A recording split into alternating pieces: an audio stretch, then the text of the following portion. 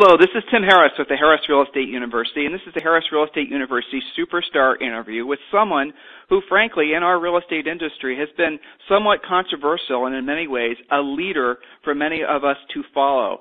And that is Mr. John Maddux, and he's the CEO and founder of youwalkaway.com. So, John, welcome to the call. Thanks for having me on. John, I'm excited about this interview. Frankly, this is something I've wanted to talk with you probably for the past 2 and 3 years. I read pretty much everything you guys publish on your website. I've been republishing with permission some of your content onto our website, Real Estate Insider News. You have a unique perspective on the industry, but I'm going to take you back to like 2007, 2008. That was about when you guys got started, right? Correct. Yeah, we started right at the end of 2007 after the mortgage crash. So what motivated you to get started? Why, out of the blue, this controversial idea of showing people how to basically do, how they can have an alternative to being stuck in an underwater house or having to face down a mortgage? What motivated you to do that? Because there certainly wasn't anybody else in the country offering that service at the time. Right. Well, I was in the mortgage business for 11 years when I came up with the idea, and the idea really came from a lack of, for lack of better terms, I really needed a job. My mortgage industry had crumbled, and I had a multi-branch company in California and lots of loan officers, and it just started dwindling before my eyes, and revenues were halting faster than you could imagine, and I really was sitting there in one of my offices and thinking, what the heck am I going to do with what's the next play? What's going to happen? And I realized that all these people that couldn't refinance or they couldn't buy, but more importantly, the ones that couldn't refinance, that were in loans that they didn't put any money down, that they were going to be kind of stuck in a situation where they couldn't really sell, or they couldn't if they needed to relocate for a job, they couldn't do it because they were stuck in a house. And so I started researching a little bit about the laws on foreclosure, and interestingly enough, when I was in this business for 11 years and doing loans and mortgages and things, really there was no ever need for me to know any laws about foreclosure, because there simply wasn't there. I mean, if someone went into foreclosures because truly they either were in divorce or they were really bad off in a situation, and a lot of times they would have equity, so it'd be an easy enough play. They could sell it or figure it out. But this is a unique scenario that that I'd never seen, and no one that I knew at the time knew anything about it. And I figured if I didn't know anything about it, being in this business for 11 years, being the president of a small mortgage company, how much less would the average person who bought a house during the boom and didn't have any equity, how much less would they know and be in a situation where they were really afraid of what was going to happen? So quickly I did some Google searches, and you're right, I didn't see anything online other than Kelly Clarkson's Walk Away music video on YouTube. That was practically the only thing on there. And then I typed in foreclosure into Google, and it was really just nothing but ads saying stop foreclosure, save your home. And I just sort of sat back and thought, wow, no one is saying, this is an option. And so quickly I thought, well, is it illegal to tell someone that they could do this? So I talked to an attorney friend of mine who was a buddy and kind of presented him the idea, and he thought it was a great idea and started doing some research on his part, and we kind of came up with an affordable, turnkey plan to really educate people and help them kind of explore all their options, and then, plan for the worst and hope for the best. Well, so, it's interesting. The mindset, it's 2007, actually, ironically, John, is when we started offering short sale training on a nationwide basis. It was May of 2007, actually, which is probably about the same time you started showing people how to, strategically default and walk away from their mortgages. But I remember when we started teaching short sales, we got so much flack from the real estate industry, and they weren't even trying to hide the idea of, oh my gosh, you're trying to teach agents how to show people how to, short sale their home. People should pay their mortgages. They should stay in their mortgage. You remember that. The conversation back in 2008, 2009, it was sometimes uncomfortable because people were so much against the idea of, I think Professor White explains it from Arizona. He explains it the best, there's two sides to the mortgage contract. What happens when you pay, you get to stay, and what happens if you don't? These are the things that happen. And for some reason, people couldn't, wrap their minds around the fact that strategically defaulting and getting rid of this underwater mortgage, it wasn't only legal, certainly, but it was also, frankly, financially, by far, and I would say 9 times out of 10, the best thing for people to do for themselves and their families.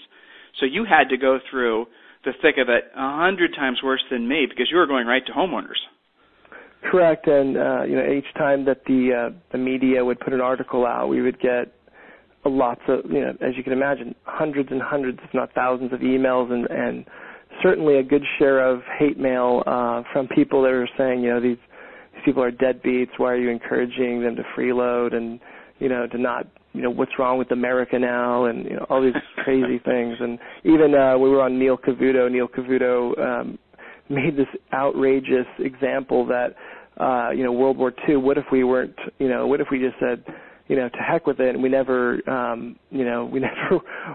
went after the Japanese or the Nazis because we just didn't want to stand by our word or something. It was ridiculous, but they would attack us and things like that. But thankfully, we were always on the side of the homeowners and not the side of, at that point, which was looked at very negatively, was the banks and how they were taking a lot of bailout money and then turning around and going to resorts and all that stuff. So, well, I have to ask, since you mentioned Neil Cavuto, you were on 60 Minutes, correct?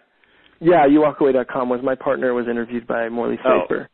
So you and I are about the same age, and we grew up when 60 Minutes was, that would be terrifying as a business owner to have, 60 Minutes knock on your door because you think for sure you did something wrong, and oh my gosh, it's going to be some sort of attack interview or whatever.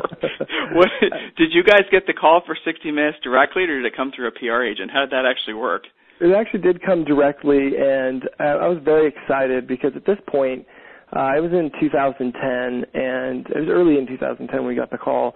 And at that point, we had been on, Brian Williams' Nightly News. We'd been on ABC Nightline, Good Morning America, Today's Show, and they were all very, semi-positive. There really wasn't much negativity on it, and we'd been squeaky clean with the Better Business Bureau, with all of the clients that we had. We really had just very few complaints, if any. And so we were confident at this point that, what we were doing was really just helping people at an affordable cost and helping them sleep at night and help them kind of get their bearings and not be so scared that their life was going to, crumble and end at this point.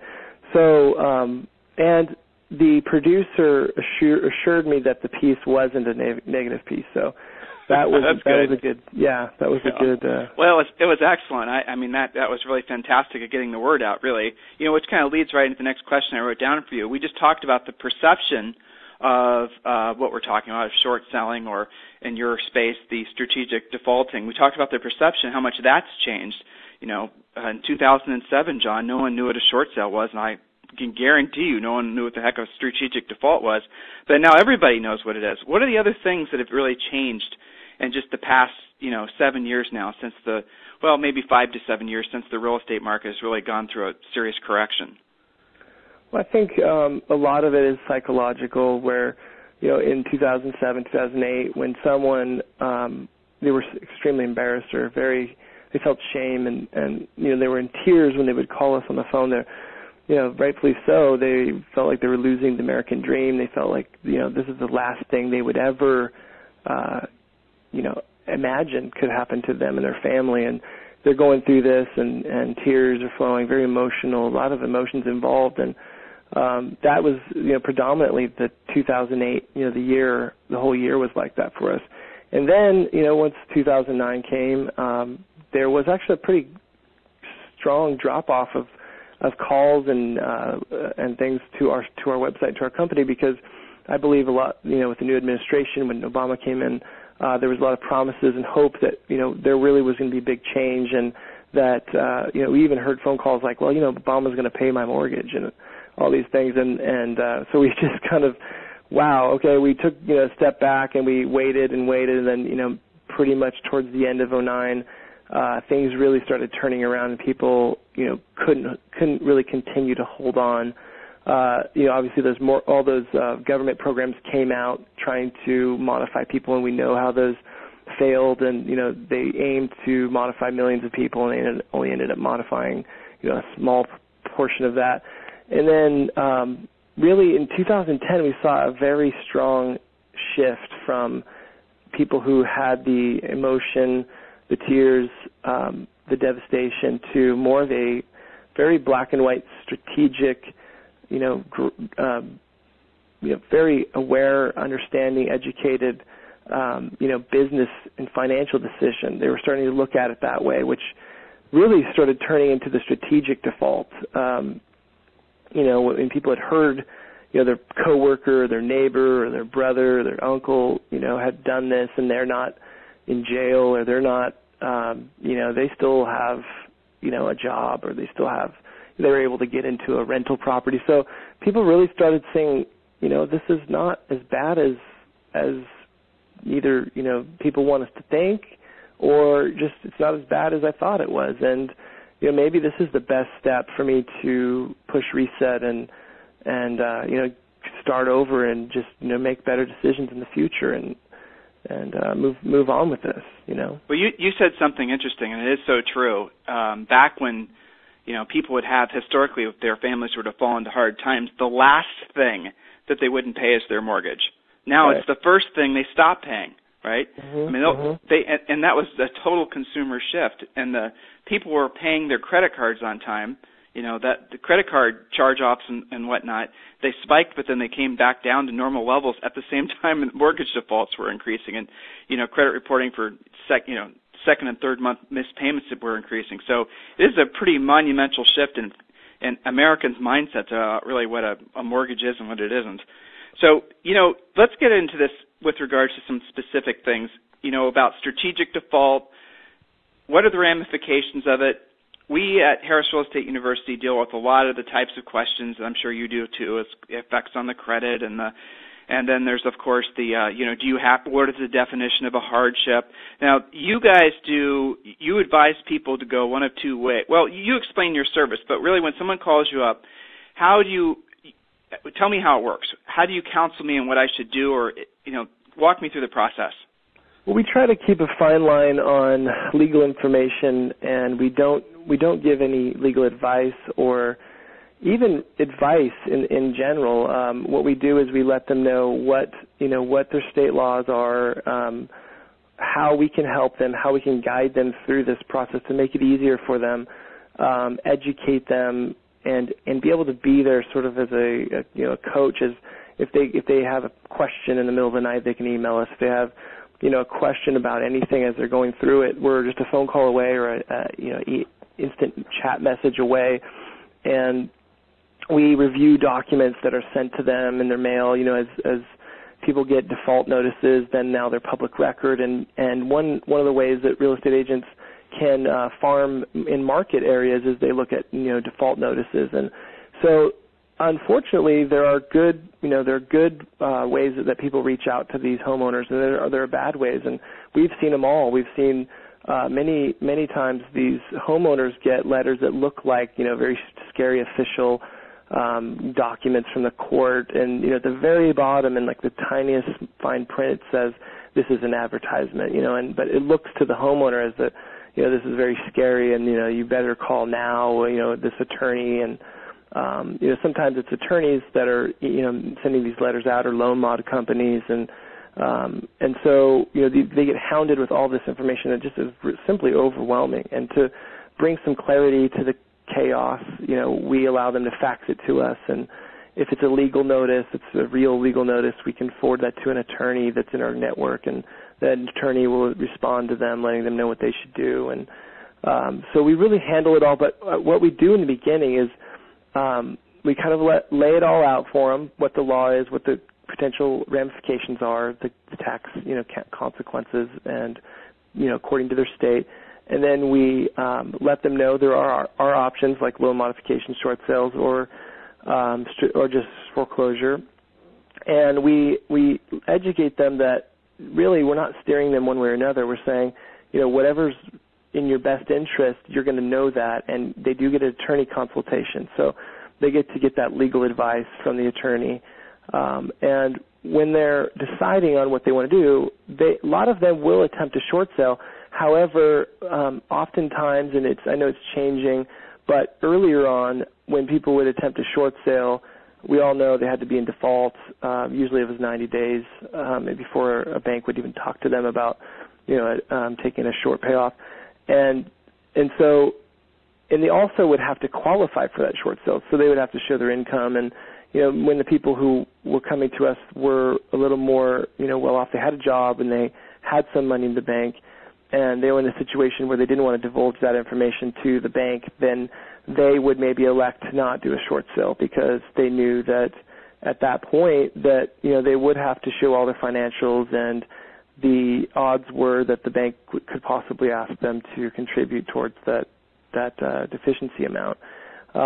So some of them would, they learned the hard way and they would get denied from getting a short sale, and they'd end up in a foreclosure anyways. And then some other ones would end up getting, workout letters from their lender and be able to stay in the house. But really our main goal was to take away this nebulous kind of scary, freaky, thought that, their life was over, their financial future was doomed, and really tried to help them understand that, they can recover from this and they can minimize the impact on your credit by isolating the foreclosure. Don't pay off or don't stop paying everything. Just, you can, if you only stop paying the mortgage, then that's one trade line out of, 20 or 10, however many you have on your credit, and that will be affected accordingly. And what we found is that really it only affected their credit maybe 100 points in many cases, and their credit score would start to recover and heal after a year or so, and started climbing back up. And people would report back to us, "Oh my gosh, my credit is back in the 680s or 700s, and it's only been a year and a half." And we started getting these reports, and it was really encouraging that these people really isolated and took a real strategic effort to keep their credit intact and do the best thing that they could for their family financially. Well, just everything you're saying. And, it's interesting. The banks now, as you know, are encouraging owners to do short sales. Chase has a program now. Well, rumor is they have a program where it's going to increase from up to $30,000 up to $50,000. I've heard that Bank of America is, they're definitely at $30,000 that an owner can get for short selling, and they're going to increase that to $50,000. Citi's doing something similar. The banks now are encouraging agents to literally submit a short sale for pre-approval, and then at that point it's basically a very quick, relatively quick process compared to traditional short sales. Mm-hmm. So the banks really have come around, but what's really interesting is what you just said, is how the credit actually is treating someone who does a short sale. You can buy again using conventional FHA-type guidelines after 24 months. 24 months after a short sale, you can buy a house.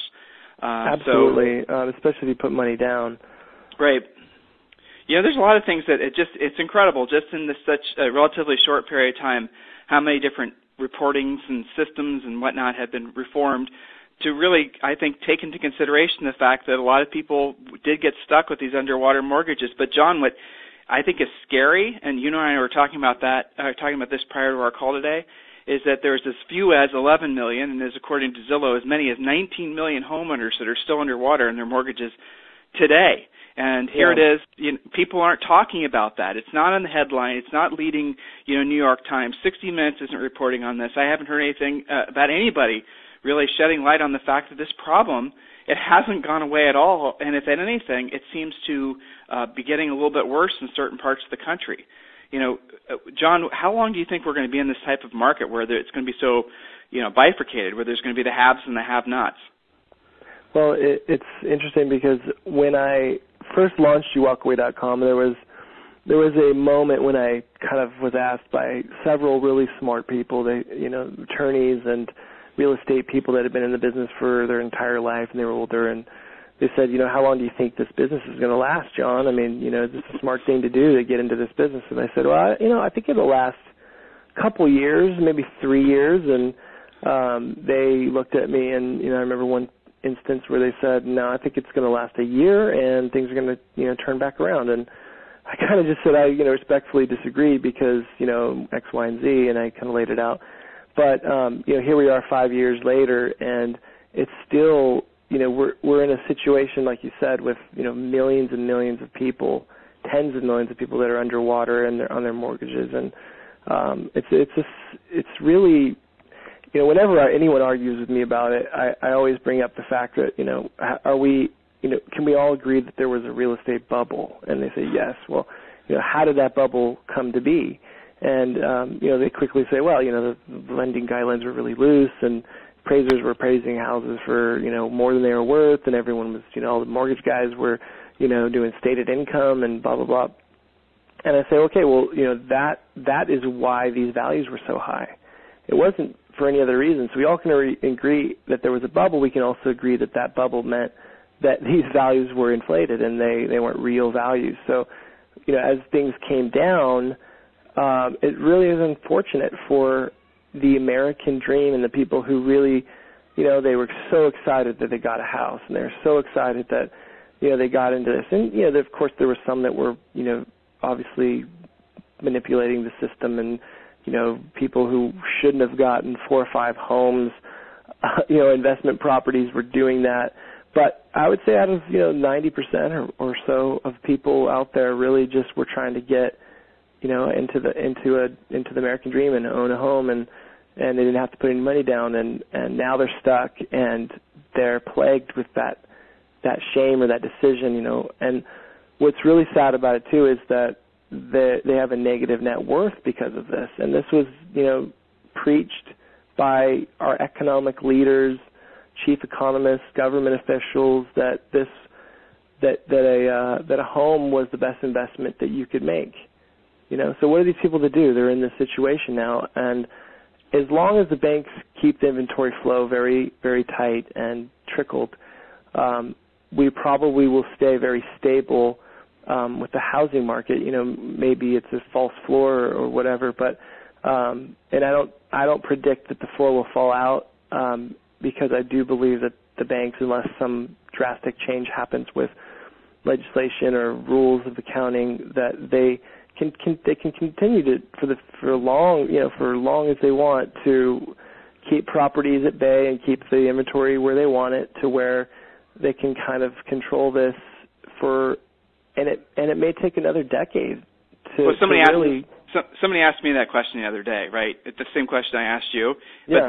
But they ended it with, well, so how long do you think this will go on? What would cause it to change? Looking for some sort of lots of people are beginning to believe there's going to be another big crash in housing. That I'm sure you've read the articles. A lot of people are, basing it on the number of underwater owners, the amount of shadow inventory that supposedly the banks are controlling. We're going to talk about shadow inventory in a second.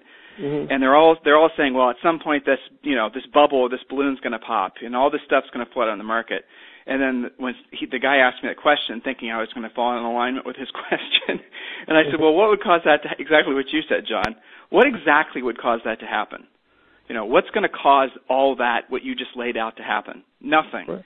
So the reality of it is going to be just like you said, and it's going to be not 12 months or 36 months. It's going to be decades. Maybe in some parts of the market, in the country, the markets will never recover. It's Julie and I sold real estate in Ohio, and there are parts of Ohio that never recovered from crashes that happened back in the 60s and 70s and the 80s.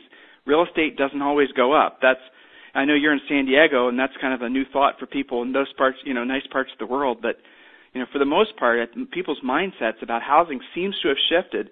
Actually, that is kind of an interesting question. This goes to an article that you wrote, which I thought was really fascinating, about baby boomers and their mindsets about strategic default. Mm-hmm. A lot of great statistics on there. I really appreciated you publishing that. I think people reading it are going to realize that, I am in that situation. I don't need to stay in this situation. How have, from that article, when you read the results of the article, and I'll share some statistics if you think it will help, but when you were looking at the results of that survey, did it surprise you? Yeah, I mean, it really did.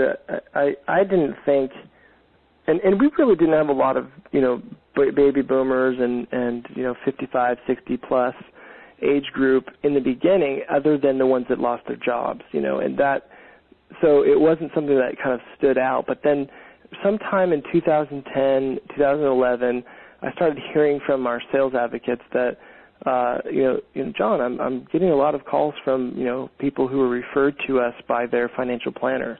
And their financial planner said, you're not going to reach your retirement goals if you continue with this house. And so, you should reach out to this You Walk Away company. And so I started looking into that and really paying more attention to it. And it made sense. I really started seeing, the opposite where, college kids used to go move in with their parents after college or, come back home for a bit while they're trying to find a job. But it was almost the opposite. I started seeing more of a trend where, people that were elderly were starting to move back in with their kids. Kids, yeah. Yeah. Well, let me share some of these statistics. I wrote down Sure. the ones that I think kind of jumped out at me the most. So 48% depleted a good portion of their savings prior to making a decision to walk away. And these are our baby boomer folks. 68% cited property values as a key reason for walking away. Only 5% cited health reasons, which, as we talked about earlier, would be the traditional reason for going into default. 53% said they would have walked away. This was really interesting, I thought. 53% said they would have walked away if they were 20 years younger, while 23% say they would not have. The remaining 24% said the question was not applicable. They were not old enough to have a house when, say 20 years ago. 30% said retirement was a factor in their decision, right, what you just said. 22% made the mistake of tapping retirement accounts before walking away, and another 16% considered doing so, but decided against it, and 63% never considered it. And I can go on. There's a lot of other great statistics.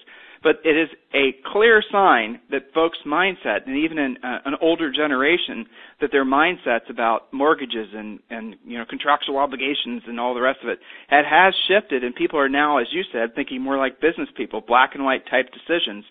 And that does really, truly have a serious impact on housing going forward. So as far as this market that we're sifting through, I think you're in agreement and I'm in agreement, depending on where you are in the country. You could always, as a realtor, that's our primary listeners, you could always be in a market where you're dealing with a certain percent, 20, 30, 40, 50% of the owners. In Las Vegas, where Julie and I live, 55% of everyone with a mortgage is underwater. I mean, that's incredible. That's not going to clear out anytime soon, which leads to this strange market, which we're going to talk about shadow inventory here. It leads to this strange market where there's been this rise, Case-Shiller numbers, this rise in home values, this rise in buyer interest, this strange world we're living in where it almost feels like it's a hot seller's market again, and yet we know statistically that there's all these homes that are in default, going in default, all these underwater owners, all these, it just doesn't make sense. What the heck's going on, John? Well, I think that I like to call it the shady inventory because there's something shady going on, and whether it's legal or not, it's got to be legal. Otherwise, there'd be a lot more issues with it. But when the counting rules changed, mark-to-market rules changed, it really gave the banks that control of, well, we can hold on to this stuff and we don't have to unload it because we can keep it on books as a positive in our in our assets, and so. I want to drill down on that for a second because that's something that is important that folks understand. Mark-to-market rules, meaning the banks don't have to declare a non-performing asset as non-performing until what happens? Until it sells. That's right. So, guys, that's the difference. So right now, and John and I are going to talk about this very controversial subject of shadow inventory, which I know a lot of people have differing opinions on, but the fact is the banks don't have to actually take it as a loss until it sells. So it is any wonder why in some markets the banks are not in a particular hurry to put stuff for sale. So you said it was the shady inventory. Talk a little bit more about that. Well, it's like, I don't know, there's a number of laws, Sherman, I can't remember exactly what it is, but the Sherman Act or the Sherman something Act. Sherman Antitrust Act was part of it, I believe. Yes, the Sherman Antitrust Act, exactly. Well, there's a big lawsuits and back with diamonds, because they could keep the inventory on diamonds back, and that would keep the value of the diamonds up. So they always had to pay restitution and paid a lot of fees and millions and stuff for their crime that they committed doing that.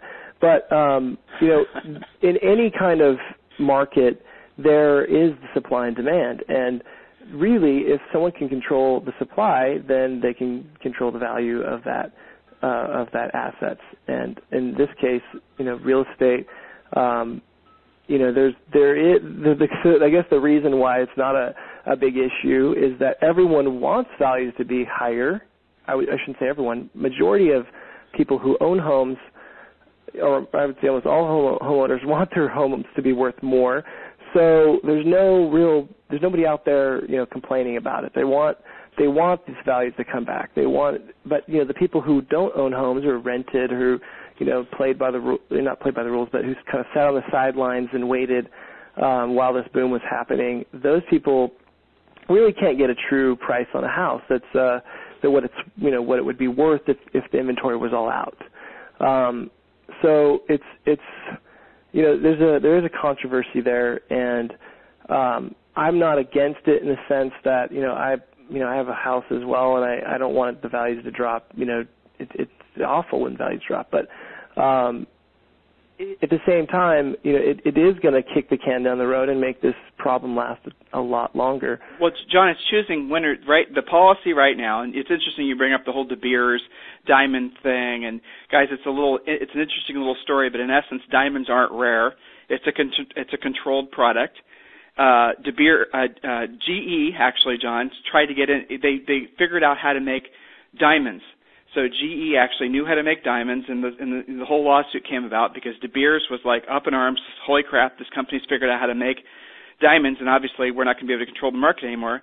So GE and De Beers got together, and GE agreed. Who knows how the whole agreement worked out, to not make anything other than industrial diamonds, which are things that go on drill tips and things of that nature, whereas De Beers would have the jewelry market. So that's where the whole legal shamil came from. But I thought that was an interesting analogy because it truly is. It's a controlled marketplace right now. But the policies, QE3, Operation Twist, the different it really is picking winners and losers right now. And it goes back to the fact that we're entering into this phase, certainly in the real estate industry, maybe even our country, where and this isn't meant to be a political statement, it's just an observation, where we truly are picking winners and losers, but there's haves and there have-nots. And that is not good for the health of the housing market, let alone the country. It's kind of what I hear you saying. Yeah. Right, absolutely. Yeah, interesting. All right, so let's talk about it. Shadow inventory. What the heck? Do you believe in it? Is there a shadow inventory? You said shady inventory, which I think is kind of funny. But what about shadow inventory? Let's talk about that. Is there a shadow inventory? Are the banks, you mentioned a few times that you perceive that they're holding things off the market. Anything else you want to share on that? Yeah, I mean, they use the term strategic default for homeowners. I kind of use the term strategic release, for them, and it is a strategy, on both sides, and each one has their incentives of why they're doing it. And the shadow inventory, there's no question that there's a shadow inventory, and really, but is that shadow inventory real in the sense that is it going to really affect our housing market?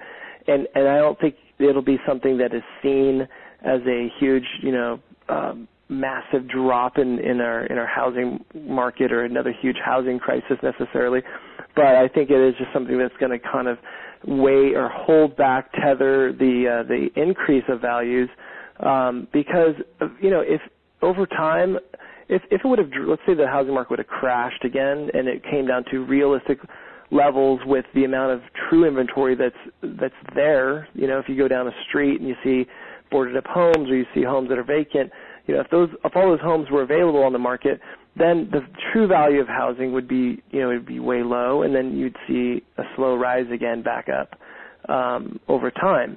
So what we're probably going to have is we probably won't have that big dip crash again, but we'll just have this kind of very steady, lifeless real estate market over the next 10 years. Yeah, it's basically a zombie market. In most parts of the country, it's a zombie market, really. It's kind of just like, as a listing agent, I mean, it is hard to be a listing agent nowadays because you get a listing lead, okay, is this person, are they unexpired, for sale by owner, are they an equity seller, are they underwater, with one, price change, is this a relocation, is this a lead from a bank, it's just everything in our industry has completely changed. 5-6 years ago it was, okay, everyone's got equity, let's go and get the house sold. Yeah, so it was beautiful. Yeah, it was. It was you were in the mortgage business, you know better than anybody. I mean, the industry's gotten so much more challenging, and the skills that agents have to know, the level of, I hate using the word expertise because I think you cross the line and start getting into some legal terminology, but the level of really professionalism and the knowledge base you have to have in our industry, and it's extreme. It really is. And if you're in certain, it's interesting though, John, on the upper end stuff, we have folks that are selling, east side of Manhattan, and we have people that are selling in, Beverly Hills and those really, really upper end areas. When they run into somebody who can't sell or doesn't have the equity that they thought they would, they just lease it. That's the other big trend. That's the other huge trend that really we're going to see effect is more people are going to migrate towards long-term rentership versus having it be a rite of passage into, being an adult, being a homeowner. Do you think there is a kind of a shifting of the sands about the mindset about homeownership? Yeah, I do, and I thought, we've done a recent survey, which I'll touch on in a minute, but the thought was that, we're becoming a renter nation, and you can see everything these days for rent. College books, even now dresses for ladies who are going to go to the prom or for for their bridesmaids or for, fancy dinners. You can actually rent a dress nowadays. You can rent cars by the hour. You can rent a dog. Peer-to-peers, We did you can rent a dog. Women rent you can purses. Rent a dog if you want to, if you're a guy that wants to, get, make friends, whatever. You can rent whatever nowadays. So there certainly is the stigma of renting, or the negative side to renting is sort of dropped a little bit. But an interesting thing that we did a survey on was, out of all these homeowners that we have, the thousands of clients that we've had over the years, we surveyed them and asked how many of them would like to own again. And I was quite shocked that over 80% of them want to buy again, in the next 5 years. Why did that shock you? It shocked me that it was that high because, I knew that a lot of them wanted to buy again, and I think, a lot of them felt like they bought the wrong time, obviously, but I just, because I was getting reports that people were happy with renting, and so I thought, okay, maybe they're going to be happy with renting, and the freedom that comes with renting, not having to fix the roof or the toilet broke or the plumbing, whatever, and so they're able to, really just have that freedom again. But I do think that there is that pride of homeownership, and you literally can. No one can tell you, if you want to paint your walls pink or polka dot. There's something about that, ownership of a house that really is a part of our culture and part of our, just our psychology. It triggers something in our lizard brains, wanting to have your own cave, wanting to have something that's yours that you can call your own. And, to NAR's credit, I love the fact that they are not running a single commercial anymore, anywhere, about homeownership being anything other than just basically, what it truly was. And it truly is supposed to be is essentially as a place to raise your family, to create memories, a place where you can feel secure, your home. Whereas before, a lot of the commercials coming out from everywhere in our industry, including mortgages and whatnot, it's all about the financial, so they're tapping into the greed, the greed button in people. Now the whole industry is sort of migrated towards, I think, really the essence of why you want to own a home. So to your point, that will never go away. I don't think so either. And it's a function of the age, right? So at a certain point when people start getting the family formation stage of life, then they say, well, I need a safe place to raise my kids and all that. So, but if you look at the next generation, the Generation Y, right, the oldest one is 33, and the majority of them are just barely out of college. So it's going to be a while before there's going to be a big rush to home ownership again. So this transitional phase is going to be interesting. In the meantime, 11 to 19 million people are going to have to decide what the heck they're going to do with their mortgages. And I assume that a lot of those people are going to end up calling one of our agents, or they end up calling you. So that's basically at this point in the game, in the correction, that's one of those two solutions. They're certainly the better solutions. Is who isn't a good client for you? So if someone calls up and said, John, I want to strategically default, or I want to da-da-da-da, who do you turn away? Or who do you say this isn't a good fit for you? Does that ever happen? Yeah, I mean, in the beginning, for certainly we would turn people away. We would say, well, have you tried a loan modification? And if they said no, we would say, well, try one and then call us. Call us back if the lender says no, or if you can't get any answer, or just you're fearing foreclosure, because we're not going to stop the foreclosure sale. We're not going to postpone it. We're not going to delay it. As your guide, you walk away. So we would turn away people back then quite often for that reason. But I would say that the person that wouldn't be our client is someone who really, really has sentimental value in their house, that there's their parents' home, and they birthed their kids there, they've grown up there, they've got all this.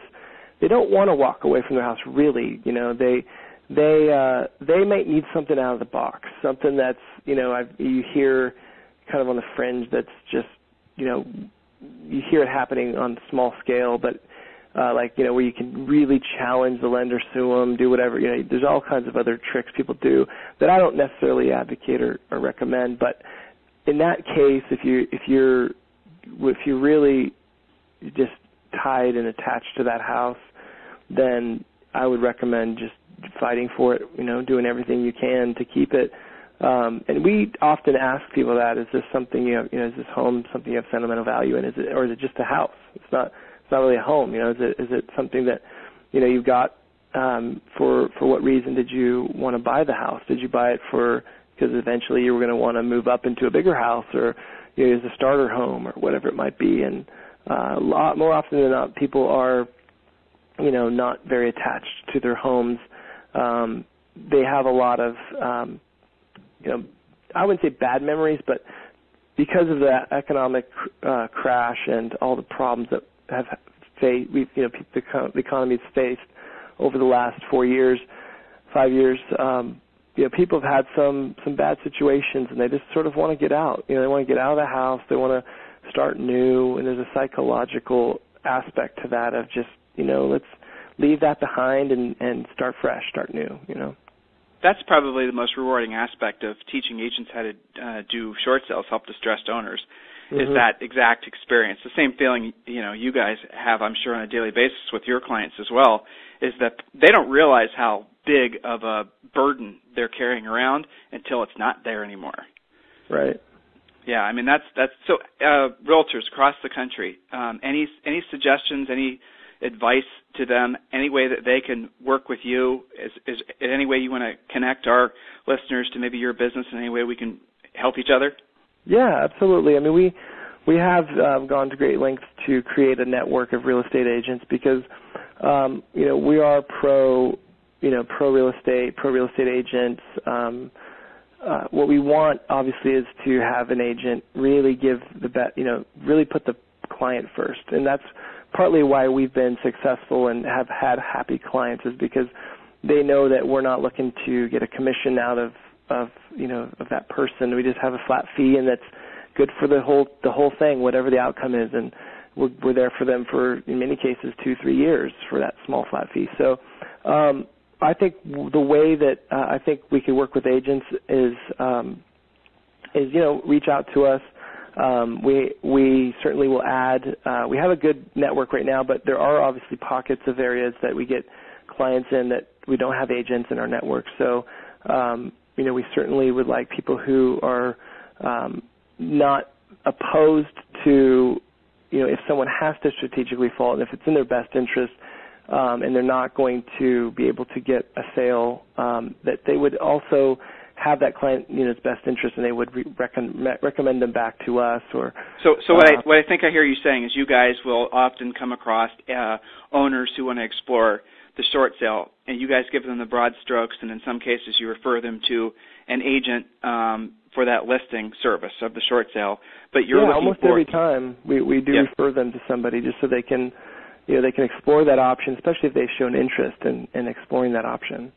and you guys are, your sort of deciding factor as to who you're going to refer those potential listing leads to from an agent's perspective is they have to always be doing what's best for that owner. So if that owner, if it strategically and financially makes better sense for them to do a traditional strategic default without a short sale, you want that realtor to always put the interest of that seller first and not their commission. That's what I'm hearing you say, correct? Yes, exactly. So how does someone become part of your network? You mentioned that you're not looking for that many agents, but how does that work? How does that process work? Because you have to be generating a lot of potential listing leads. Yeah, we do, and I would just say email us at info@uwalkaway.com, and believe it or not, that comes to me, and I will forward that to our head broker who does all of the kind of coordination for that. So, do you guys have referral fees with those leads, assuming they close? Is that how it works? The broker that does it, he usually likes to do, or him and his team, I should say, likes to do some of the negotiations on the short sale, and he's done I don't know how many hundreds or thousands of these negotiations he's done, but their team has done a significant amount, and so they have very good relationships with all these big banks like Bank of America, Citi, all the big ones, and even some of the smaller credit unions and things.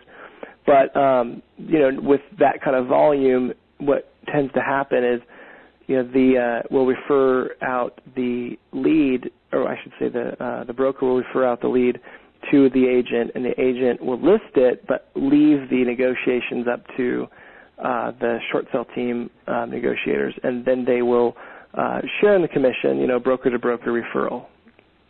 Sounds like a great deal. So agents, you're out there listening. If you want to find out from John, and John, you've been warned that you're probably going to get a couple of emails. You might want to redirect that email now. But it's info@uwalkaway.com, and John will screen the emails and direct them towards the appropriate person. And if he's looking for agents in your particular market, that might be a great lead source for all of you. Just make sure your heads are, in alignment with basically with what You Walk Away's mission is. And I think many Harris Real Estate University students, they walk the walk. They understand that at the end of the day, it really is about doing what's best for the homeowner. And John, I really, really think it's amazing that you had the insight back in the day to start this. It's a great idea. I love that you had the courage to put this idea forward into the marketplace. And I think in a lot of ways you helped the real estate industry through this curing process. You kind of showed people a way through this that maybe without you starting your company and maybe in some tiny microscopic way without us showing people how to do short sales, things would be a lot worse off. The pressures wouldn't be there on the banks and the government and the politicians to really do what's best for homeowners. Whether or not their programs are working or not really doesn't matter. The fact is that owners now are well aware of their alternatives opposed to just staying in these mortgages forever and, as you touched on a second ago, essentially being financially bankrupt for the rest of their lives. Now they at least know they have alternatives. So for that, I sincerely thank you. Well, thank you for what you said, and, I appreciate what you guys are doing there, and the education you're giving to these real estate agents I'm sure is very valuable, and you're right. People need to know what's going on out there, and they need to get better educated about everything so they can make well-informed decisions and do what's best for their family. I think that's the most important thing is really that these homeowners do what's best for their future, their financial future, their kids, and the health of their their family. And ultimately the health of their communities, the health of their cities, their states. I mean, the faster we're through this, the better it is going to be for everybody going forward. So thanks for being part of that. And John, CEO of uwalkaway.com, I sincerely thank you for being today's Harris Real Estate University Superstar. And everyone else, thanks for listening. If you want to listen to past Superstar interviews with such people as the president of Keller Williams, the president of Realtor.com, the president of National Association of Realtors. If you want to listen to all these past interviews, they are on, of course, realestateinsidernews.com for your free download and listening enjoyment anytime you'd like. So, John and everyone else, thanks for joining us today's Harris Real Estate University Superstar interview. End.